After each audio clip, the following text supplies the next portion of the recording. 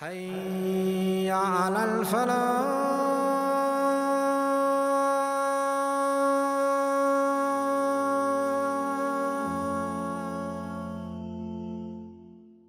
There are 6 articles of faith.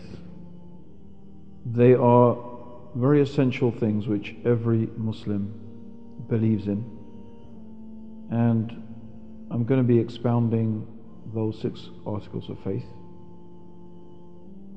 So the first of them is belief in Allah.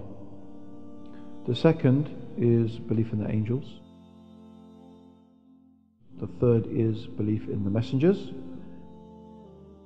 And the fourth is believing in the books. The fifth is believing in the day of judgment, the final day, and all the events that take place afterwards, paradise, hellfire, and so on and so forth, the life after death. And the final one is the divine decree. Let's talk about the first one, believing in Allah. Obviously is that one has to believe that God, the Creator, Allah, exists. Allah is not a different God. He is not a new God that was invented by the Prophet Muhammad. The pagan Arabs before the time of the Prophet Muhammad had a concept of the supreme divine being, as the Quran actually says. If you ask them, who is the Lord of the 7 heavens? Who is the Lord of the glorious throne? They will surely say Allah. They will surely say God. So they recognized that there was this supreme being. They never had an idol. They never had an image of Allah. They never had an image of God.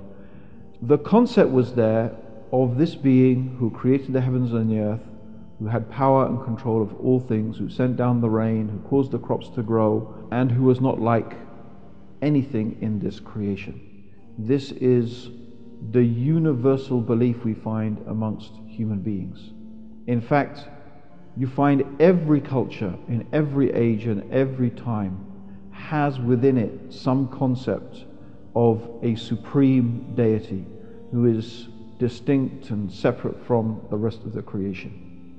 The idea that there is no God, or the actual belief that God does not exist, has been there in human history, but it's always been a small minority. Very few people have been able to accept such a rather absurd concept, because human reason, common sense, our very nature lends us almost inevitably, by looking and contemplating and observing the world around us, the universe around us, looking at ourselves, there are so many signs and indications that there is intelligence, wisdom, power, will behind the creation of the universe.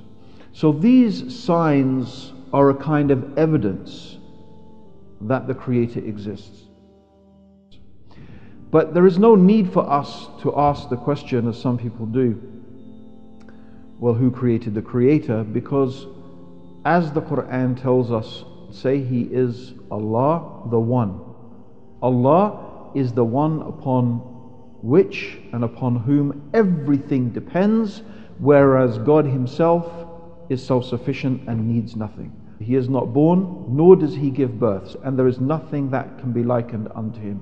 In reality, whatever you can imagine in your mind, God is not like that. Because the only thing you can imagine in your mind is something based upon your experience as a human being of the world and the universe around you.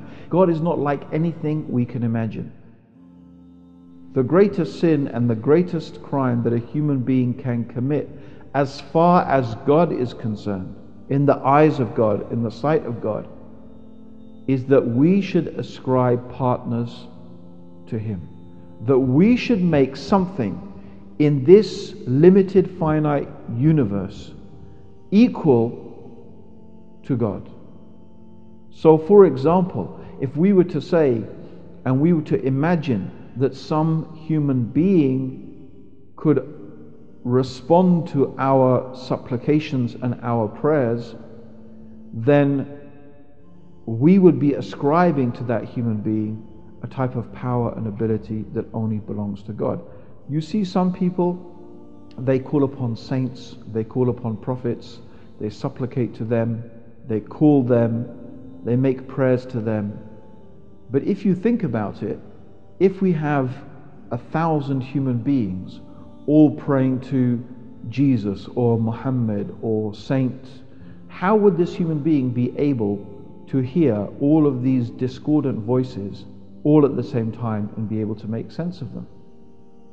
That is not a capability that a human being has.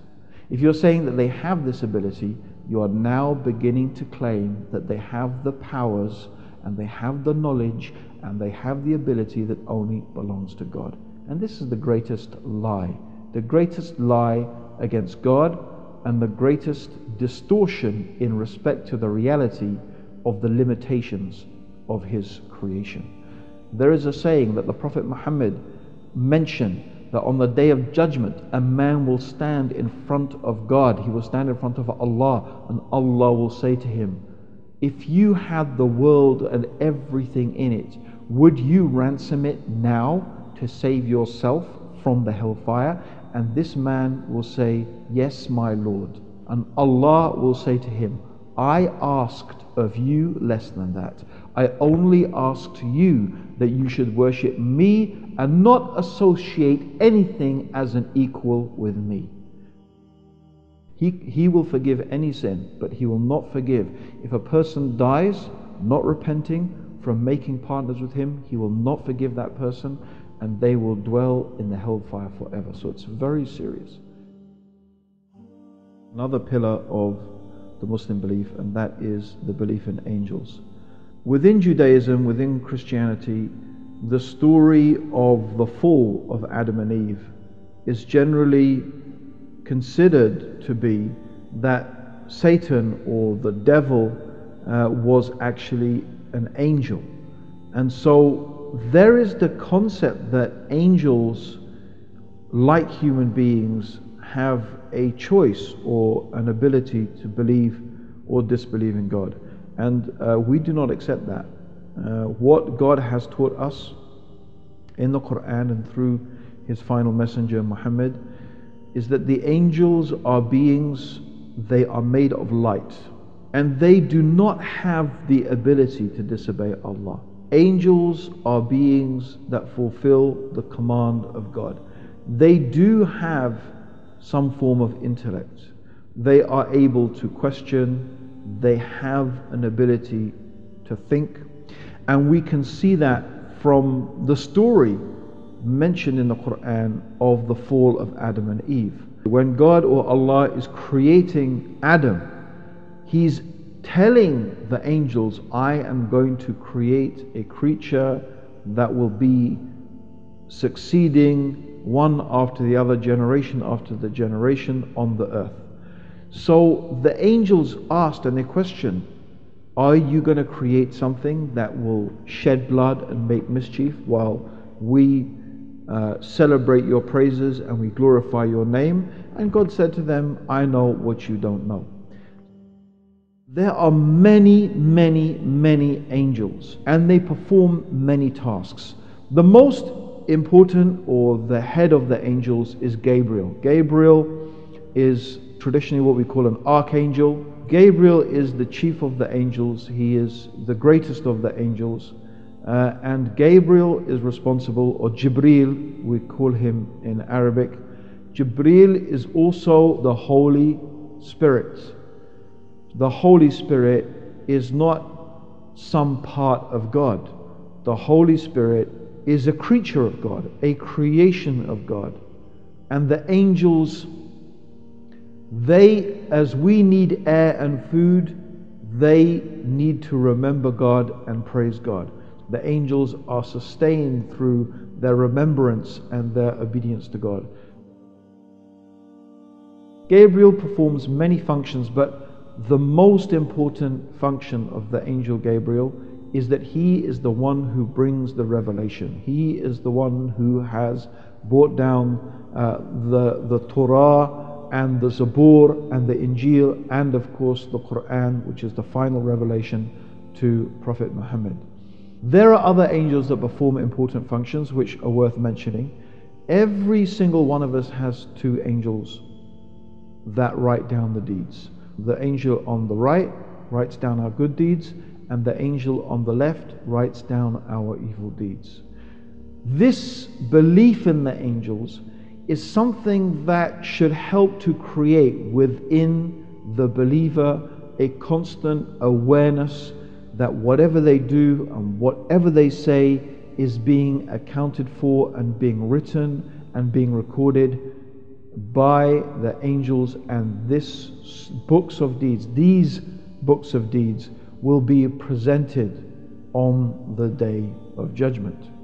We also have a guardian angel, in the sense that what is called a guardian angel, but it is an angel that helps to protect us, that also advises us and encourages us towards good. Also to mention, by the way, that everybody also has an evil jinn, and this evil jinn prompts us towards evil. Other angels that are worth mentioning is the angel of death, whose responsibility is to take the souls of people when they die. There is also an angel, and this angel right now, as the Prophet Muhammad said, this is the angel who will blow the trumpet, and this trumpet will bring about the end of this world. And as the Prophet Muhammad said, the angel has raised the trumpet to his lips, and he is waiting for the command from God to blow that trumpet. There are others, many others. For example, the angels who guard the gates of hell, the angels who will greet the people when they enter paradise. There are angels of mountains, angels of rivers, angels of clouds, angels of thunder, angels of lightning. There are angels. All of these angels, what do? They help to direct the creation of Allah according to the plan of Allah. The Prophet Muhammad said that Allah, or God, has sent over 124,000 messengers. We believe as Muslims that God has sent messengers to every people in every age. It is not that just God has only sent messengers to the Bani Israel or the children of Israel. Every people have had messengers sent to them to remind them that they should single out God for worship, and they should avoid the worship of all false gods. The messengers are all human beings. Yes, they are extraordinary human beings in the sense that, in terms of their character, they are very truthful, trustworthy, honest. This is the characteristic of the messengers. So why is it so important that God has chosen human beings to be messengers for human beings? The reason is because the messengers are living examples of how to follow that message. So not only do they deliver a message, but they do it in the most effective and practical way that leaves the recipient with the least excuse not to follow God's guidance. The example of the Prophet Muhammad, which is called in Islamic tradition the Sunnah, which means the way. So his example is considered to be as important as the Quran, as a source of information on how to follow God's religion and how to obey God. This is why you will find people talking often about the Quran and the Sunnah, because the Sunnah is the practical implementation of the Quran. We can't explain the Quran correctly without the existence of the Sunnah. The Quran directs us and guides us to many things, to good manners, to neighborliness, to obedience to your parents. But the Prophet Muhammad may God's peace and blessings be upon him, details for us how those things practically should manifest themselves in our lives. And because he was a human being, and he not only taught those things, but he showed us how to do them. From a psychological point of view, that means that if one human being can do it, then another human being can do it. It's very interesting that one of the things that the pagan Arabs complained about was, if God is going to send a messenger, why doesn't he send an angel to announce all of this to us? And the explanation for that is really quite simple, because an angel, the nature of an angel, don't have a choice to obey or disobey God. Angels naturally obey God. If God had sent angels, then we human beings would be saying, oh, well, it's easy for you to say, don't do this or do that. You're an angel. But if you were a human like us, you would understand how difficult it is. If the messenger is human and he is practically showing us, even though he also has the same desires as us, yet this human, this man, this person still manages to accomplish living his life in a way that is most pleasing to Allah. That until today stands as a most excellent example for anybody who believes in God on the last day. Actually only makes him, sallallahu alaihi wasallam, more extraordinary and more a object of our love and adoration and desire to emulate. Now, all believers love the prophets of God. Actually, different prophets had different qualities. And the Quran mentions many prophets, including those who are very, very familiar to Jews and Christians. Moses is mentioned in the Quran. Part of the reason for God telling us the stories of the prophets is to be a source of inspiration and motivation for the believers. Jesus is mentioned in the Quran, and it is made very clear that although he was created miraculously by God, he was still a human being. He was born and he will die. This is the reality of Jesus and all the prophets of God. We have Noah, we have Abraham is mentioned in the Quran, we have John the Baptist, we have Elijah, we have Jonah, we have Solomon and David. There were over 124,000 messengers sent to humanity. That we did not send to any nation a messenger except that he called the people to worship God alone and to reject the worship of the false gods. This is the call, and this is the message of all the messengers, and that was the message of the final prophet, Muhammad. May God's peace and blessings be upon him.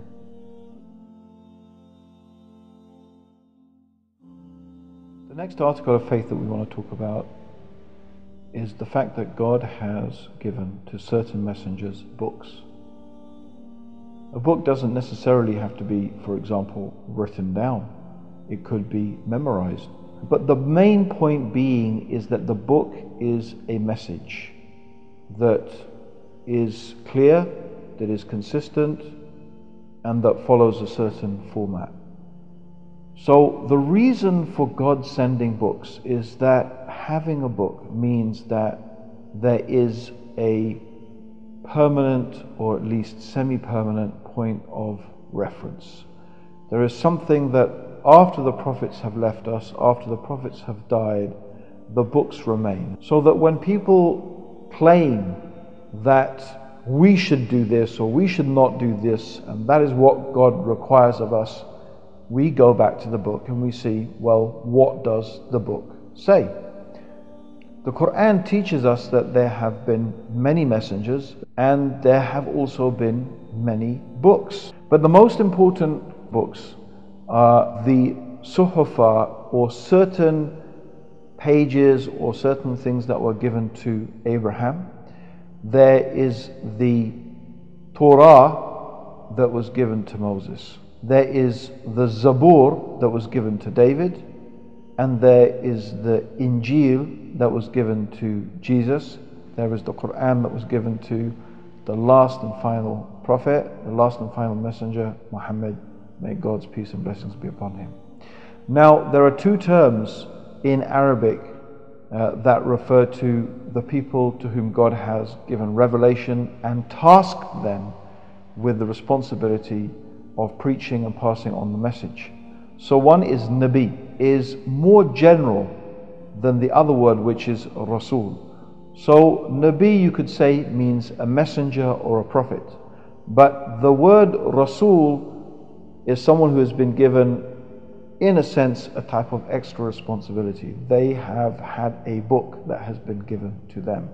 And often this book formulates new laws, new codes that have either not existed before, or they change certain codes of conduct. So this is part of the characteristic of a Rasul.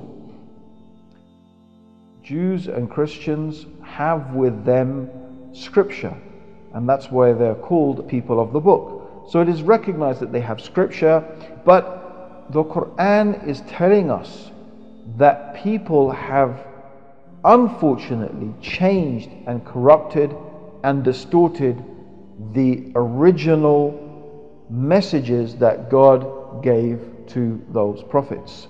What we have to believe in as Muslims is that God gave a book to Moses called the Torah. Does that Torah still exist? Certainly not in its pure, original, pristine form. So it's a belief in something that happened. It's a belief that God chose messengers. He gave those messengers books. And that is something that consistently God has done throughout history. The last book that God has revealed is the Quran. There is no more written, definitive point of reference after the Quran. So the Quran has a unique status in history. That is why God, the Creator, has promised to preserve the Quran. This book is to be preserved, whether something is lawful or prohibited, whether something should be done this way or that way. What does God want from us? How does God want us to be? It is part of the great blessings that God has given to humanity, promised to preserve it from alteration and corruption. Amongst the most important things that every Muslim has to believe is in respect to the events after death. When a person dies, we believe that the angel of death comes to take the soul. And the journey of the soul rather depends upon whether one is a believer and one was righteous, or one was a person who rejected faith and was committing sins and transgressions. So the journey of the soul of the believer after death is a very pleasant one. The Prophet Muhammad said that this life for the believer is like a prison. So it is like a paradise for the disbeliever and like a prison for the believer. So when the angel of death comes to take the soul of the believer who has died, this soul will leave the body very easily, and the angels who are gathered there will wrap this soul in beautiful, soft and sweet scented cloths, and they will take it up through the heavens. And as this soul goes through the heavens, it will be called by all the good names and praised by the good things that it had done in the life of this world. And then when it reaches the heavens, it will be announced that it will go back to its grave, and it will return to its grave. And then every soul will be questioned, believer or non-believer. Everyone will be questioned. The two angels, Munkar and Nakir, and they will ask the soul, the believing soul, three very important questions. Who was your Lord? What was your religion? And what did you think of this man who was sent amongst you? meaning the Prophet Muhammad, may God's peace and blessings be upon him. So obviously the believing soul will reply, my Lord was Allah, my religion was Islam, and this man was Muhammad. And they will say, may you have a goodly end. And then the grave of the believer will turn into as if it were a garden of paradise. It will be spacious and luminous, and beautiful smells from paradise will come in. And the time of this person in the grave will seem like a short time, because this person will be praying in the grave, making dua in the grave, asking Allah to please let the day of judgment come, because they want to hasten to their place in paradise. The day of judgment for everybody is a terrifying and calamitous time, but for the believer there is relative ease. And every believer, again, will have to pass over the hellfire on a bridge that is thinner than a hair and sharper than a sword. People will pass over this bridge in proportion to the good deeds that they did. Some people, unfortunately, even will fall into the hellfire, even though they were believers, due to their sins. Then there will be an intercession where the prophets and the pious and the righteous and the learned will intercede for those believing people who had fallen into the hellfire, for them to be taken out of the hellfire. So when all of this has happened, then the people will pass into paradise. And the paradise is a place, there is no suffering, there is no pain, there is no age, there is no hatred, there is no envy, there is no greed. Any evil or unpleasant thing that you can imagine will not exist in paradise. It is a place of complete peace, of complete tranquility, of complete happiness, of complete love. And this happiness in paradise will be of a spiritual nature, it will be of mental nature, and it will be of a physical nature. Things there that no eye has ever seen and no mind can even imagine. They will stay there forever, they will dwell in this place forever. As for the journey of the evil soul, this soul does not want to leave the body, it clings to the body. Indeed, the angel of death will rip this soul out of the body. The gathered angels will look terrifying, and they will wrap this soul in a harsh and evil smelling cloth, and it will be taken up through the heavens, and it will be called by the bad names and reminded of the evil deeds that it had done in this life by the inhabitants of the heavens, and then it will be thrown down to its torment in the grave. And so when Munkar and Nakir come and question this soul, he or she will not know the answers. They will make a cry of pain, like, I do not know. What was your religion? I don't know. Who is this man sent amongst you? And they will say, oh, I heard the people saying this and I heard the people saying that, and I just said what everybody else said. So they will say, you lived in doubt and you died in doubt, and God willing, you'll be raised on doubt. And so this grave will become a place that is constricted, and then the smoke and the heat and the stench of the hellfire will come to their grave, and they will pray, may the day of judgment never come, and their life in the grave will be like a long time. And when the day of judgment comes, truly it will be a day of terror, a day of fear. It's a day that is described in the Quran when a man will run away. People will run away from each other, even your mother. Why? Because on this day, everyone is only going to care about themselves, because the deeds will be weighed. The people who disbelieved, how long will this be? It will seem like 50,000 years. Just the day of judgment will be like 50,000 years. Just that one day. And then at the end of this wait of 50,000 years, the people who made partners with God, God will not even question them. They will just be dragged into the hellfire. What is this hellfire? This hellfire is a place of unbelievable suffering and pain. There will be no happiness, there will be no joy, only anxiety and worry and stress and fear and terror. Death will approach people there from every single side, but they will not approach death. The fire will burn the skins, but God will recreate the skins so the skins can be burnt. People will be so thirsty, they will scream and call for drink, and they will get a drink that is like boiling water that will melt their faces and boil their insides. The food of hellfire is a tree that is so bitter, its fruit, that you can't swallow it. But the people will make themselves, force themselves to swallow it.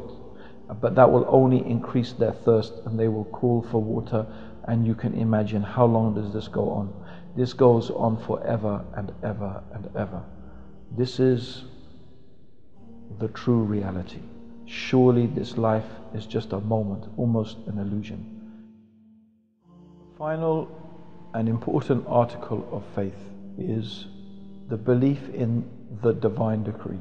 Now, some people use the term destiny, but I don't like using that term at all, because the concept of destiny or fate comes with a whole load of misunderstandings that people have, and that leads them to become confused. Let me explain to you very simply what it is that a Muslim has to believe in respect to this. The first thing to understand is that God knows everything. This is one of the attributes of God. God is the all-knower of all things. There is nothing, whether it is a leaf that falls, an ant that crawls, an atom that moves, not something greater than that or less than that, except that Allah knows it. The second thing that we believe in respect to the divine decree is that not only does God know everything, but 50,000 years before God created this universe, this creation, the first thing He created was the pen. And He ordered the pen to write. And the pen wrote down everything that was going to happen from the beginning of the creation to the end. And this book in which everything has been written has been preserved in a place which is called the Lawhul Mahfuz, which is above the seven heavens. So this is the book of the divine decree, that everything that is going to happen has been written. That includes whether we are going to go to paradise or hellfire, what we will do, what we will not do, what we would do if we did do this or if we didn't do that. Everything is included in this book. Nothing can happen unless God allows it to happen, because God has power over everything. All the means for us to obey God or disobey God has been created by Him. You cannot obey God unless God lets you, and unless God gives you the means to do that. You cannot disobey God unless God lets you and God gives you the means to do that. However, what is important to understand is that God has given us the choice. One of the things that God has allowed us to do is to choose whether we obey Him or whether we disobey Him. So that is what God has allowed us to do. And God will judge us based upon that. That's what God will judge us upon. Now, some people are confused because they make an unnecessary and an unfounded correlation and connection between God knowing everything and writing it down and those things happening. And I want to explain this through a simple example to make you understand that the fact that God knows it and the fact that God has written it does not mean that the Creator has forced you to do it. I will give you an example. Imagine a teacher. A teacher has a class of students. The teacher, having taught these students for many years, begins to understand a lot about their character and a lot about their ability to pass or fail an exam. So she has some knowledge about her students. And not only does she have some knowledge about her students, she predicts the grades that she thinks they are going to get. Now, if all the students in the class actually get the grades that she predicts they're going to get, does that mean that she forced them to get those grades? No, it doesn't mean that. They still made the choice whether they were going to study or not study, whether they were going to attend the exam or not attend the exam. And although we cannot make a similitude, we are not comparing God to His creation, the point that we are illustrating here is that if a limited human being with their limited knowledge can make some type of predictions about their students, then this is even more possible in respect to God, that His knowledge is perfect, is absolutely perfect. But that does not mean that the Creator has forced you to obey Him or disobey Him. You still have the choice. He He wants you to obey Him, and He wants you to leave disobedience to Him. But He has not forced you to do that. Amongst the other important things that we have to believe in respect to the divine decree, that there are certain things that have been measured for us. For example, our livelihood, our lifespan. These things have been determined. How much money we are going to earn, how much food we are going to be able to eat, how long we are going to live. These things have been determined, predetermined for us. But we don't know what that lifespan or what that provision is. If you have achieved some benefit in this world, that is because there has been a certain amount of wealth or a certain lifespan that has been measured for you. And also, if some negative things happen to you, you should not fall into despair. It was already decreed and it was determined and measured for you. Actually, this allows us not to be fatalistic and not to just surrender to fate and not make an effort. This is not what is intended at all. Rather, it means that we should not over-exalt ourselves when we achieve something, and we should not get too depressed and too sad when we don't achieve something. What does God want from us? We do our best to achieve what is pleasing to God. But if something overtakes us and something overwhelms us, then we have to accept and understand that there are certain things that happen to us, and that is part of what has been decreed for us. As long as we are doing our best and as long as we are seeking to avoid His displeasure, then that is going to be the path to the real success in this life and the next. Every human and every jinn were to become so pious and so obedient to God, then this would not increase God's kingdom at all. And that whatever is going to reach us, it would never have passed us by. And whatever passed us by, it was never going to reach us. And if the worst of us, if all of us, the human of us and the jinn of us, came together and we became like the worst and the most wicked soul amongst us, it would not decrease in God's kingdom whatsoever. We have to understand very importantly that really, in reality, we are the creatures and we are the servants of God.